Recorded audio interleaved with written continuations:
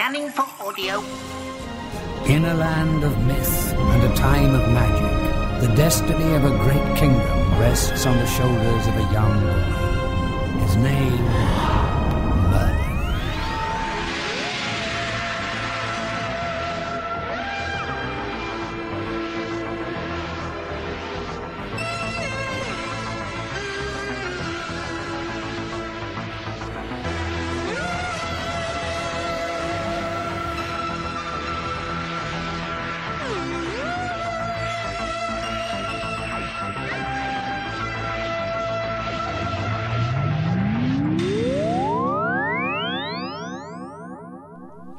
Welcome once again to the Tin Dog Podcast, number 76.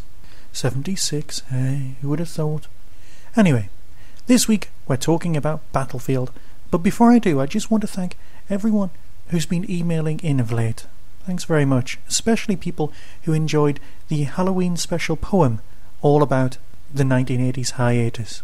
At the end of this podcast, there's going to be a bit of an announcement, so if you hang on till then, I'm sure you'll hear something to your mutual benefit. However, onwards, ever onwards. Oh, I'm rambling before I've even started. Battlefield. The Region 2 DVD of Battlefield comes out on the 29th of December this year, and it's a wonderful 2-disc set. I'll go over what's on each disc later on, but of course what we really need to discuss is the story itself.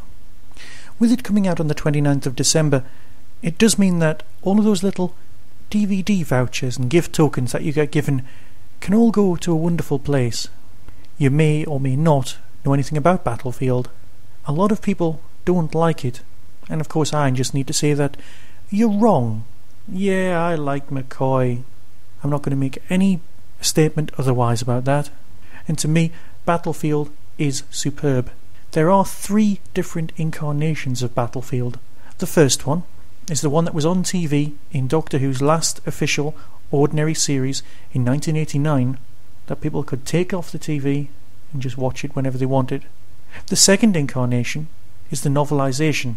Now that wasn't written by Ben Aranovich, who wrote the original script. No, it was written by Mark Platt, who, as we all know, wrote Ghostlight. This adaptation has even more information about the story than we saw on screen. The third and final incarnation, as I speak, is the second disc in the 2 DVD set. Similar in many respects to the previous Sylvester McCoy release, Curse of Fenric, it has what I can only describe as a tarted up version of the original story. Effects have been replaced, augmented and improved. Some missing footage, previously seen on the VHS release but not as part of the episode, have been reinstated, providing a nice narrative with extra footage.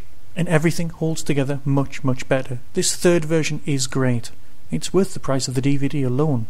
And so what's it all about, this Battlefield of which I speak? The basic premise behind the entire story is one that I'm surprised never occurred to any other Doctor Who writers, or if it did occur, was never actually made. The Doctor is Merlin. It's that simple, hence the opening sequence in this week's episode of the TDP. It's not a past Doctor, however. It's a future Doctor, and the reason for this lies at the very core of Ben's original concept. Ben had written originally the very successful Dalek story, Remembrance of the Daleks, seen only a year before. This story is the antithesis of that very same story. Aspects of the original Dalek story have been taken and twisted, turned on their head. The Doctor turns up in the Dalek story to deal with things from his own past. Here, he deals with things from his own future, his potential future. One day he will be Merlin. Possibly. In an alternate universe. I'll discuss more about how this alternate universe business starts and fits and works in a moment. But let's get back to this whole it's the opposite of the Dalek story theme. In the Dalek story, the Doctor deals with the military who are against him. Here, he deals with the military who are with him. He's also dealing, primarily, with weapons of mass destruction. Of course, the phrase itself wasn't even mentioned then. But in the Dalek story, he's dealing with the Hand of Omega. He ends up with a baseball bat, which has powers. Here, he's dealing with the Great Destroyer, a big blue demon. An atomic warhead, which is kind of thrown into the plot for no adequately explored reason, other than the extremely good anti-war speech given out, not written by Aronovich, but rather written by the script editor. But most importantly is the Doctor's relationship with the on-screen villain. In the Dalek story, Davros, the Emperor Dalek, or whatever you want to call them, cannot be reasoned with. In this story, the villains can, because Aronovich has taken aspects of the Arthurian myth, just enough that we're familiar with, twisted it slightly and given it back to us. The way that the Arthurian myth is treated is best summed up in this section taken from the extended version. Professor, we've sussed out where the legend of King Arthur came from. I'm sorry, Miss young lady, but the Doctor and I have important matters to discuss. We reckon that when Ancelyn's lot dumped the freeze-dried king in the lake, they must have told the story to some local. But they couldn't handle the more outre aspects. So they translated it into terms they could understand. And so old frozen chicken becomes king of the Britons. Doctor, I really must... No, Brigadier, this is important. Since that's Excalibur. It must be the source of Arthur's power. And a vital control element to the spaceship under the lake. It wasn't stuck in the stone, it was plugged in. When recording the Tin Dog podcast, I like to insert samples taken from the episode to illustrate certain points. This story is almost infinitely quotable. It's got some superb lines. Things like the Brigadier saying, My Lord Merlin. Merlin? Oh, he has many names. He has many faces. And he has many companions. This must be the latest one. We've checked the perimeter. Dr. Wormsley's staying with the vehicles. Oh, thank you, Bambera. Oh, see if you can get a blanket for this young lady, will you? Yes, sir. Perhaps I should make some tea, too. Well, are you all right, Miss, Just call me the latest one, and I can get my own blanket. Oh, dear. Women, not really my field. Don't worry, Brigadier. People will be shooting at you soon. Even Sylvester McCoy at some point shouting, There will be no battle here! They're all great things. A moment for me that is superb in this story is when the Doctor asks Ace about Clark's Law. They say, Who grows spaceships? Very advanced bioengineers. That's a stupid question. Well, if they're grown, how do they fly? Magic. Oh, be feasible, Professor. What is Clark's Law? Well, any advanced form of technology is indistinguishable from magic. Well, the reverse is true. Any advanced form of magic is indistinguishable. which is wonderful. And for the child I was when I was watching this story, it really got my imagination going. It crosses that line between fantasy and science fiction quite well. And in the extended version, this conversation takes place in a much better setting than on the original. Certain aspects of the original left a lot to be desired. Some of the effects weren't great, and some of it felt a little rushed. The tweaks and the touches up that have happened in this new version genuinely help. I know some people want to experience the original in its glorious... I don't want to use the word wobbly set, because we all know on Doctor Who the sets actually didn't wobble. Some of the monsters wobbled, but the sets didn't. I was actually spoilt for choice when trying to find samples to put into this story. So many wonderful quotable lines are here, and yet the story is disliked by its original author. Only on this commentary has he finally come back to examine the story as a whole and been more impressed than he actually thought he would be. This is a good thing. All right, it doesn't rank with the wonderful classics, but I still think it is underrated massively. It's well worth looking at. McCoy's Doctor is not to everyone's taste. This is where he's at his best as an action character, and his relationship with Ace, the Brigadier, that's the original Brigadier, the new Brigadier, Winifred Bambera, played by a Geordie actress. Yes, it's nice to be able to claim the Brigadier, a Brigadier, as a Geordie.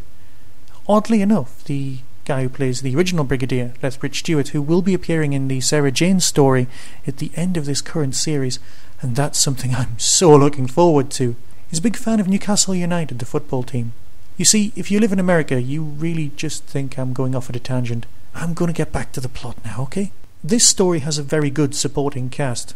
An argument could be made for Chow Yun, a character who only appears in this one story, being the Sally Sparrow at the end of the McCoy era. That I'll leave for your own argument amongst yourselves, but I can see her making a great companion. Adventurous like Ace, but with a different standpoint and a different take on things. She would have made a good companion. There are lots and lots of theories linked with this story, things that people often say in passing. Taken as fan fact, things such as Sylvester McCoy winks the same eye that apparently Merlin gave up in order to get wisdom, but Merlin only gave up his eye to get wisdom in certain versions of the story, and those versions of the story are actually reworkings of the Odin myth taken from Norse mythology. And that's fine, that's something we can all deal with, we can all think about. And what else do you get on this disc? Well, there's a very nice making-of documentary, where the writer deals with some of the issues brought up by the story, and its making, as well as the history behind it. A commentary with Sophie and a host of others, including the writer, and both Brigadiers. And of course a small section dealing with the famous water tank incident. Now, for those of you unfamiliar with the story, the character of Ace is trapped for a few moments inside a rapidly filling tank of water before she's ejected from a spacecraft. Yes, the spacecraft happens to be underwater. I'd rather not give out too many spoilers on this one. Suffice to say that the actress, Sophie, was encased indeed in this large glass cabinet, and which was rapidly filling with water, and on the day the cabinet cracked. Sylvester let out a cry and pulled her out. Everyone ran for the hills on the grounds that water and electricity cables in a studio never really mix well, and thus Sylvester saved Sophie. It's the sort of story that gets told a lot at conventions. It's nicely recreated here, and you get to find out all the facts. The odd part of this is if anyone remembers the Gary Downey interview just before he died in Doctor Who magazine, where he says the whole thing was blown out of proportion. Watching it now, I can't see how it could have been blown out of proportion at all. But as Gary is no longer with us, you can't really ask him questions about that. I detect another mind. 8 out of 10 listeners who expressed a preference say they prefer the Tin Dog podcast. We certainly do over here at Staggering Stories. .net. .net. The other mind has now left the Matrix. The Doctor always was Merlin. That's fine. And I know I've said this before, and I'll probably say it again 1,000 times. But Big Finish are missing a trick. A nice series of unbound stories dealing with the backstory in this particular story. You can cast any Doctor you want. It's a future thing. You can have multiple Doctors. That's also not a problem. Merlin Unbound. The perfect spin-off miniseries. It'll never happen. And if it does, I'll be the first to buy it. Crashing on. Originally the character of the Brigadier was meant to be killed off in this story. And as he's in the new Sarah Jane Smith adventure, you can figure out whether he survives the story or not. This story, of course, throws up massive issues with unit dating. Yeah, we've covered all this elsewhere. When unit stories are meant to be set, when are they not set, what's going on, is Sarah Jane Smith really from 1980 or is she from the 70s? This story just confuses matters even more, because it's meant to be set in a future. Not just the references to Merlin and the Doctor's future incarnations. No, it's meant to be set in our future. Now remember, this was originally 1989 when we were watching it, so we were thinking it was set in the distant future of something like 1995, which is fine from the standpoint of 1989. In it, the story is mentioned as that there could be a king. There are £5 coins. People have car phones. All the road signs are in kilometres. It makes much more sense for this story itself to have taken place in a slightly off-centre parallel world, not necessarily ours. It seems to be the same world of Mordred of the Undead, but even that sort of thing's open for debate. Like most unit things, it's best not to look at it too closely and just accept it for what it is. A very nice collection of tales. Things that were in the book version, that weren't in the TV version, that have a wonderful piece of atmosphere, and I so recommend you track down a copy of the Battlefield novelisation. It's a glorious piece of literature, and it is literature, it's not just an adaptation. You get the cyborg armour, akin to the Faction Paradox stuff worn later by Time Lords, rather than the standard armour that you saw on screen. You also get to see Arthur's original death and his journey to the ship, and lots of other things. Backstory, story about how the Brigadier ended up with Doris, all worthy of a read. Reading? Why read when we can watch a DVD? Yeah, I can see your argument, but dig it out, trust me, it'll only cost you £1 or so. And with that, I'll fade away. Suffice to say one more piece of news. This is the news I mentioned earlier on. For the next few weeks, the Tin Dog podcast might be fading away just slightly, but it's not going anywhere. The reason is that I'm helping out, co-presenting the Who cast while Tony is ill. So, if you need your fix of me, then switch over and download the newest Who cast, and I'll be there, rambling with Trevor. Get well soon, Tony, and come back to us. And with that, I'll play the full version of the Who cast's theme tune. So until next time, be seeing you.